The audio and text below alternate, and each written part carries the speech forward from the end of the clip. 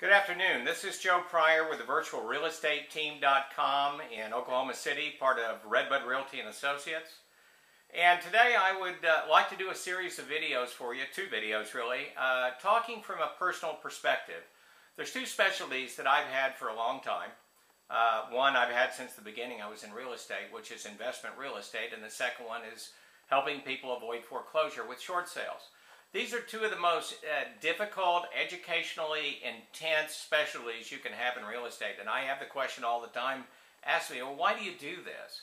And so what I'd like to do is back-to-back two videos explaining why I do investment real estate first, and then in a later video, why I do short sales. Now, investment real estate is something I've done from the beginning of my career, because when I entered real estate in 1989, Oklahoma was still in the doldrums. We still had an energy bust, an energy bubble from 1982. Prices were very, very low here, a lot of foreclosures, something similar to many people have had around the country. And so naturally investors flock to that to buy low so that later they can sell high. It's a cliche that works. But, you know, about 3 years into doing this, and as the market started to recover just a little bit, I decided I needed to know what the numbers meant. I knew what constituted a good home buy, but not necessarily what constituted a good investment. So I sought education, which has been lifelong. And so what's happened is that I have learned the terminology. I've learned things like internal rate of return and cash on cash and capitalization rate.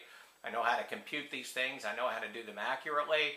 I know how to evaluate values along with it. I know how to give people the analysis that they need, put teams together in terms of helping investors not only with the financing but all the way to the property management system.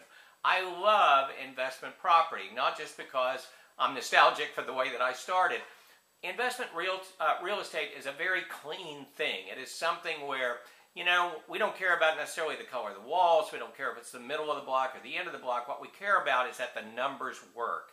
And so they either add up or they don't. So when an investor comes to me and says, Joe, I want a 10% capitalization rate, a 20% cash on cash, and a 5% vacancy rate, do you have properties that would fulfill those requirements? I can say yes, I do, or no, that I don't. And so that is how investment real estate works.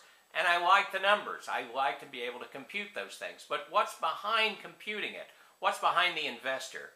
Well, obviously there's wealth accumulation, and then there's some other things about paying expenses. So let me give you some examples over the years that I've been in real estate of how I've helped people. For instance, I've helped a lot of investors that have had new children. I've had children born, and they're babies at that point, but they're already thinking about their college education. One of the things that investors have done with me is buy a home and with the cash flow pay it off in say 10 years, but keep it for the 18 years until the son or daughter gets to college. You know, have a paid off investment they can borrow against or they can sell, and they can help pay for the child's college education. It's a wonderful reason to buy long-term investment property, and that's all I really do. I really deal with the long-term investors. I'll tell you right now, Oklahoma City, because of its economy and how solid it is not a flipping market. This is not something where you can get rich quick here. I deal primarily with long-term investors, and that's what I'm dealing with. Now, another thing is retirement. I mean, I'm getting into a retirement age, and we start going, well, my gosh, do I want to depend on Social Security? Will it be here? Do I have enough money? I mean, will my 401k be down to 1 penny the day I die? It's pretty tough to time things with the amount of money that you put back. But in terms of real estate and real estate investing, you constantly have your asset that's paying off for you, whether it's paid for or not. We do positive cash flow. So if you are having someone make your investment while you are still having a loan on the property and you have $300 a month coming in on the average, which is something that is return of and on investment, you're very happy because you have a depreciation schedule that offsets the taxes. And so you have real cash flow coming in. You do that times 10, you pay those things off, and all of a sudden, you've got $10,000 a month coming in from investments, and you still have your asset there. It's not something like a 401k that you're running down to the last penny. So I have helped people build up their retirement funds so that there is money there to be taken care of. And believe me, retirement's expensive. There's a lot of things that we have to do in terms of health care. So I'm very proud of the fact that I've helped people build their retirement. And then that basic last thing, which is building wealth. Diversifying your portfolio, having a safe investment that's giving you an 18% annualized return, or even a 22% before tax annualized return that you can bank on for the rest of your life.